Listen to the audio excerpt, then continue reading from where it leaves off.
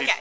Tell us about your first love. My first love was probably the postman. I was like 3 years old and my mum used to answer the door to him, and I used to stand there like little kid being like, I'm gonna marry you when I'm older, and my mum was always really embarrassed. Obviously he was like the same age as my dad and this 3-year-old kid, and I always used to have this like obsession with the postman. Did he ever find out?